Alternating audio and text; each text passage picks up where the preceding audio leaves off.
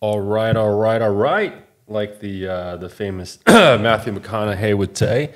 I actually I don't mind that guy. I read his autobiography and Greenlight, which I actually happen to like, and I liked it so much that sorry, Levi, we actually named our son after his son, Levi. I like the name so much that that's how we named him. Yeah, I wish I had a cooler story for how we named our firstborn, but that's it. I read his book. Again, I wasn't a huge fan of Matthew McConaughey. His acting, I mean, come on, he's got kind of, he's kind of a one-trick pony, no offense. But yeah, that's how we named our firstborn. So we're here in my beautiful studio here in Copenhagen, Denmark. What am I doing here in Denmark? I am an American. My wife, who's Norwegian, we had a baby. So I promised her when we first started dating that, if we ended up starting a family, that we'd move closer to home, and her home being Norway. Her and I met in Hawaii, where I personally spent about 12 years. And so I made good on my promise. For all you guys out there, be careful what you ask for, be careful what you promise, because you are going to be held liable for it. So no, it's great. We're here in Scandinavia. It is a culture shock, but then again, it's not. I mean, it's kind of the Western culture, so that I'm used to. Here in Copenhagen, it's super diverse. It's very international, so you can get by with English. Now, I do have to say that is a double-edged sword because I, for one, like to get culturally immersed, and a big part of that, as you know, is learning the language. So the Danish language is very difficult, but you can get by here in English. So even again, this is kind of 50-50. Like if I go somewhere, I like to speak as much Danish, Norwegian as I can. So I may order in Danish, and sometimes they speak or reply back in Danish, which is great because then I can learn. But often they end up replying back in English, which is kind of like, oh fuck, it's like. So you can get by, which is great, but again, a double-edged sword in that you don't get a lot of opportunities to speak and to learn the language simply because everyone speaks English here, and if you are not great at Danish, they just assume that you'd much rather speak English. So it's a good thing because you're able to get by. But again, I for one would like to learn the language, so it's a little bit difficult in that sense. So yeah, so we're here in Denmark. So we've been here for about, I would say, 9-10 months. We got through the brutal Scandinavian winter here. I mean, so I like to say we kind of earned our rights because right now the weather is beautiful. But yeah, I mean, after having lived in Hawaii for 12 years, not having to deal with the cold, and I don't think the cold was so bad. I think it was just more so the lack of sunlight. I mean, it would get dark at 4:30, 4 o'clock, and then it would be dark until like, man, it just seemed like it was dark all day, and it was very, very quite depressing. As you guys all know, you guys need sunlight to get vitamins and stuff like that to feel alive, and you just feel like you're, just going about life at night, so it just feels super weird. It does something to your mind. It does something to your psychology. It does something to your body physiologically. And that was probably the toughest thing I've had to deal with in terms of like moving somewhere. But we got through it. We're here in summer. It's fantastic here. It really does seem like a whole new country. But yeah, so today I want to talk about showing up. And more specifically, saying yes. Yes is probably maybe the second word you learn as an infant. Probably no is the first one, and then yes. The importance of saying yes to opportunities, I think, is quite often either ignored or understated in self-improvement. And I think it's because it's so easy to do and to not do. People think, oh yeah, of course I'll say yes, to situations, that may have, great opportunities for growth, for networking, for learning. But oftentimes, again, for whatever reason, either we're lazy or it inconveniences us or makes us uncomfortable or fearful. We may say no, or an indirect way of saying no. It's like, oh yeah, like I'll do this, but you never, have any intentions of actually doing it. So I want to talk to you about the importance of, again, showing up and saying yes to opportunities. Now, I can't tell you how important it is to show up. If you have any kind of goal or ambitions at all, Again, seems like quite a simple thing, right? I mean, to show up. If you have a meeting scheduled, show up. Show up not only in person, but mentally, physically, and be prepared. You know, have some intentions behind what you do. Now, if you're showing up to a meeting, you can simply show up, on time, which is great. If you haven't prepared, that's a whole other story. I would recommend showing up a little bit early. Now, what that says to the other people that are coming is that, okay, you're on your shit, you're ready to go. And it shows a level of professionalism, which again, you don't have to necessarily say, hey, I'm professional, I'm prepared for today. It shows it. And as you guys know, it's not about what you say, but what you do that leaves a lasting impression on people. And, when you walk through life, most people either don't give a shit about the way they look or how they carry themselves or if it's someone important or if it's someone that they feel like could benefit them in some way, they'll up their game, right? They'll dress nice, they'll do their hair, they'll be very polite, they'll clean up their language. But in a day-to-day, if you're running to the grocery store or go to the gym, you may just be a chronic asshole, and if you are, then that's you. That's okay. I mean, that's who you are. But if you're not, and you're watching this and you're hearing this and you're wanting to improve yourself, that's something that you really ought to take a really close look at, because you could subconsciously be doing it now and today, but not know it or not know that you're doing it. So if that resonates with you, then again, I would encourage you to take a proactive kind of approach to this and say like, okay, am I saying yes to opportunities? I mean, if I'm getting invited out this weekend, am I just sitting at home and Netflixing alone and just, grabbing a glass of wine, which again, it's okay. I mean, I love to do that too, minus the drinking, of course. But if someone invites you out and you're constantly saying no, making up excuses, then maybe it's worth, taking, up on someone on the invitation, because again, you never know in life, who you're going to meet or what opportunities are going to present themselves to you. Again, the people that are kind of looked upon and looked up to, that are very successful, whether in their careers or professional path or personal development.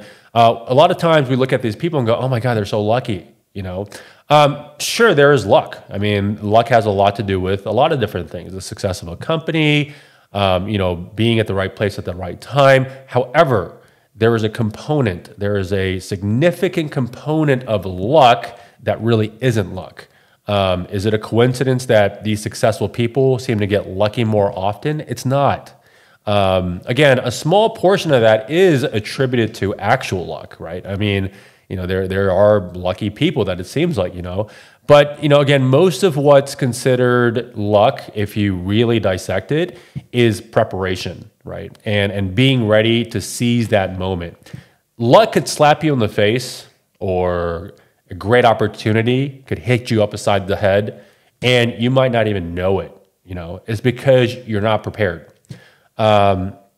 It's like it's like knowing a language or not knowing it, right? If you know Spanish, for example, and you hear Spanish, your brain registers it naturally.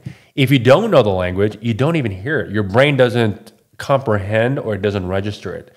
So if you're ready, if you're mentally prepared for these opportunities when they present themselves for you to seize it, then you will have more luck in life and more successes, is my personal opinion. You guys have heard of, the 15-second elevator pitch, right? I say that's great, but I say that you need to not just wait for that elevator moment, but you need to go out and seek it, right? So again, for example, if you're out having lunch, as opposed to sitting by yourself, go take that opportunity to sit next to someone and just introduce yourself. You don't have to be. And I know for a lot of you guys listening right now, this is like, oh my God, I would never do that. Here in Scandinavia, that's like really like notorious as far as the culture, because no one here wants to talk to anyone. They're very like, not skittish, but it's just a part of the culture, like to leave people alone. And that's been a stark contrast for me, because as an American, we talk to everybody. We just spark conversation. It's so easy. So I would encourage you to do that. So again, in the example I gave before, if you're in a position where, you're having lunch, you could easily sit by yourself and, put your AirPods in and, listen to a podcast and hopefully this podcast. But no, I would encourage you to sit down next to someone that you either find interesting or whatever, and just introduce yourself. I mean, what's the worst that can happen?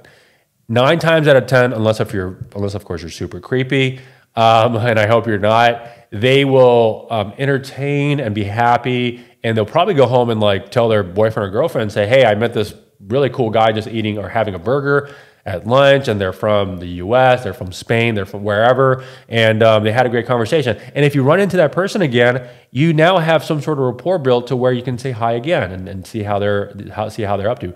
This is how you make friends. A significant part of our overall happiness is attributed to your network, your social sphere.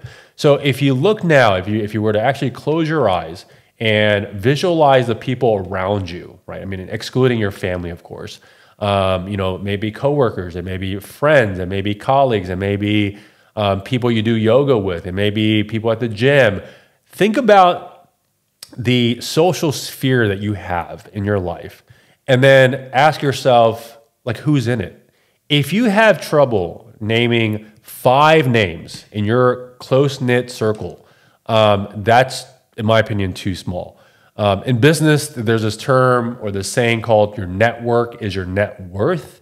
Whether you're looking to make more money or not, take a look at your social sphere. In all likelihood, if your social sphere is limited, again, I would say if it's as low as 5, maybe even 10, people that you can name off the top of your head as far as like who's in your inner circle, and take a look at your income and say, okay, does my income reflect my network, right? If my network is small, again, it's not a science. It's not a direct correlation. You may make a shit ton of money and have 2 best friends, because you're at work all day. I mean, that's okay. That happens. But in all likelihood, if you're kind of to yourself, if you don't seize opportunities to say yes to meetings and for coffee and for burgers, then the likelihood that your network is huge is very small as well. And if your network is small, then, again, as a trickle-down effect of that, your income may not be where it's at, because it's ultimately people in life that provide you opportunities to say, hey, I have this great opportunity. You seem like a perfect fit. Would you be interested? If you don't know people that can offer you these opportunities and help, you're just not going to get it. So again, my recommendation is that you proactively look for these opportunities. Again, there may be several opportunities in a given day where you can do this. And I know for a lot of people, especially if you're introverted, you think, well, I'm an introvert. That's not who I am. You could be both introverted and extroverted to do this. Again, it doesn't take much effort. It's really just a matter of putting yourself out there. And I personally think personal development, most of it does come from, working outside your comfort zone. Okay, so all of us have a threshold. I mean, if you're a comedian, if you're the class clown, your threshold perhaps is a lot larger for what's uncomfortable for you. So you may really need to kind of stretch your boundaries to get in that uncomfortable area. But if you're the normal, Jane Doe or John Doe, and your comfort level is very small, then it's very easy to look for opportunities to put yourself out there. It may just be a matter of saying hi to someone. If you're riding the bus, for example, sit next to someone and say, hey, how's your day? There's a lot of people that are, not just in America, but globally, loneliness is a pandemic. We just went through COVID-19, and it, unfortunately, it took the lives of a lot of people. But believe it or not, loneliness as a source of the issue has caused a lot of medical issues, and is a really, unfortunately, a big part of why people are unhappy and unhealthy.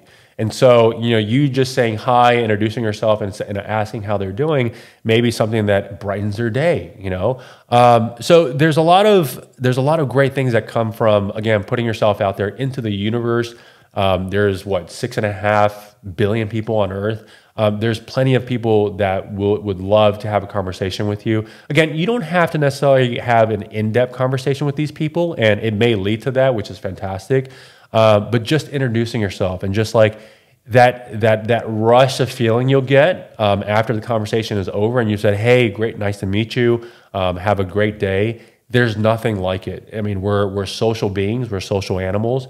And so I put it on you today and challenge you that if you find this uncomfortable, then great. I mean, we're in a great position here. So if you find this uncomfortable, again, go out. If it's just once a week, you know, if that's what you need to start with, or once a month, and then kind of work your way up to like once a day, you know, or maybe multiple times a day. You know, I think that's important. Again, you don't have to be great to start, but you do have to start to be great. So start somewhere, and I wholeheartedly support you in doing that. You know, and I certainly hope that, you know, I can create more content like this that pushes you past your comfort zone, and that we can all grow together to be better, more happy, more fulfilled human beings in life. Until next time, guys. Thank you.